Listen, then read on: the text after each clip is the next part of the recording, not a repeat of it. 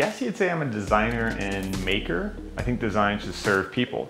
I'll design ideas and I'll often build them, and then I share those ideas through social media to make design more accessible.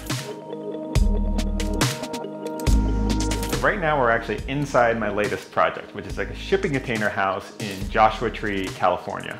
What we wanted to do was break a big project like building a whole house down. So both the concrete and the wood parts of the patio and deck and the sofa are all DIY projects that you can find on our YouTube channel.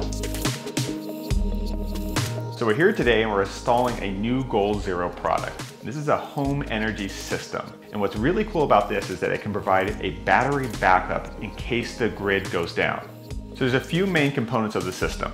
We have the Yeti, which is the brains of the situation, and that's a lithium battery. Then we have the massive amount of storage that we can get in the lead acid batteries. And then the last part is the transfer switch. So if a disaster happens or just a normal power outage, we'll be able to go out there, flip the transfer switch, and be running off of that system. Building out in the middle of the desert without any electricity is a bit of a challenge. And the really interesting thing about this system is that the brains of it, which is the Yeti, is the same system that we use for the construction process. Because all of our tools are electric and battery powered now, we just plug the solar panel into the Yeti, and throughout the construction process, we're just charging all our batteries from that. I would guess my overall dream for this property is to show that shipping container houses are doable, and if you take the time to kind of figure it out, do a little bit of internet research, you could build one yourself.